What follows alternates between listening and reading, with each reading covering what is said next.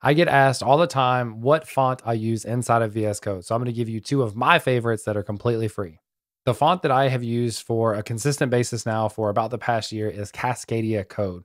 This is a free one from Microsoft, so you can go out and download it, install it, set it up, etc. Now, I used to use something called Fira Code. So this is Firacode, and this is where you change it inside of VS Code as well under your settings and editor font family. You can see this is a little bit different, but both are completely free and easy to set up on your machine. So my two favorite free fonts for VS Code are Cascadia Code and Fira Code.